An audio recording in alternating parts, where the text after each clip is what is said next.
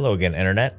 Today we're going to talk about the Swapper. I'm going to do another overview under 5 video and tell you about the story without spoiling it, the gameplay mechanics are like, and at the end, tell you if I think it's worth your time and your money.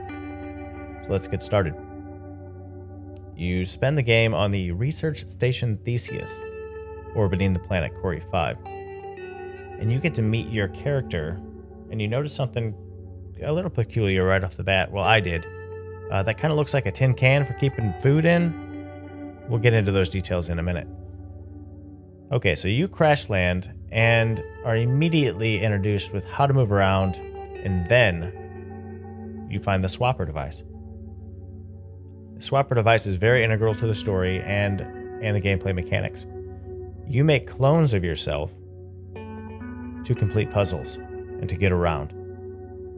Now these clones, well, they're a dime a dozen apparently, because you're going to kill a lot of them. And by a lot of them, I mean lots of them. They're going to fall off sheer cliffs, you're going to crush them.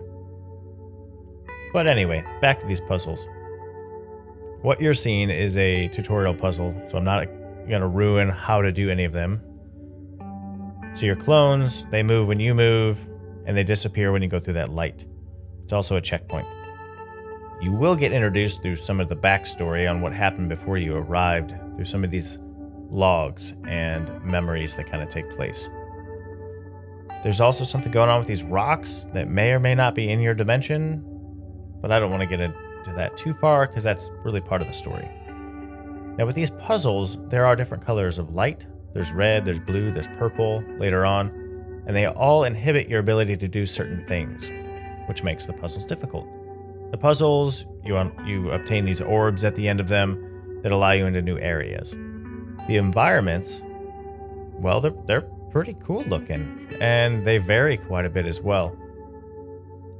But the cool thing about these environments is they're made all out of stuff you find at the hardware store or clay. And these pictures I pulled off of the website, the press kit, show you the little details that went into it, and you can see them as you go through the game. But in these puzzles, you're going to be competing against, like I said, those 3 colors of light, gravity, and, well, not getting crushed. Now, moving around isn't too difficult. The station is rather large, but once you discover teleportation devices, I thought this was cool, kind of a time saver. You can zip around and unlock puzzles that you couldn't finish the first time through. But let's get down to the verdict on the Swapper.